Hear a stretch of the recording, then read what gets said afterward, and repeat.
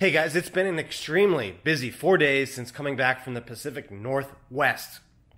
We launched the HyperFast Sales Summit a few days ago, so that's going on. We had our busiest week in history, 28 contracts ratified. We passed the total for last year as well, so we're over 485 deals right now. So just been an extremely busy week. Lots going on. We're launching several development projects in DC.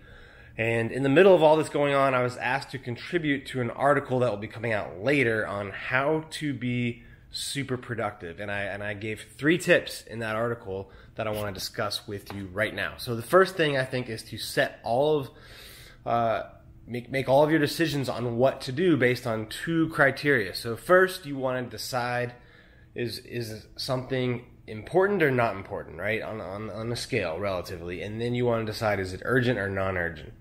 Okay, you want to spend your time doing the things that are urgent and important. You want to plan for the things that are non-urgent but important. You want to forget about the stuff that is not urgent, not important, and you want to delegate or automate the things that are urgent but not important. Okay, so that's kind of the first step in being productive, is organize your tasks that way.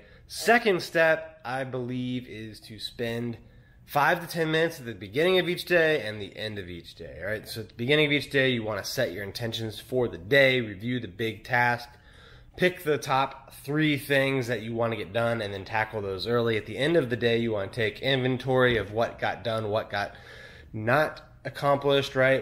And then if it didn't get accomplished, can it be put off? Should it be, reassigned, reevaluated, right? Make that decision, then set your intentions for the next day. Then the last thing is to connect what you're doing to your why. If you don't do that, you're not gonna have the consistency, the willpower, the endurance to continue to pull through. All right, you need to connect what you're doing each and every day to your why. Okay? If you can do those 3 things, I guarantee you're going to have success at very high levels and be super productive.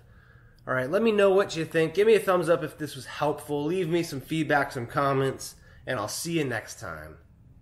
Hey, I hope you enjoyed that video. If you did, please leave us a comment, hit that like button, and share it with someone else that you think would benefit from it. And if you want more, click here to watch more videos, or click here to subscribe and turn on post notifications so you don't miss out on anything. And if you want to learn about our coaching program, click right here. I'll see you next time.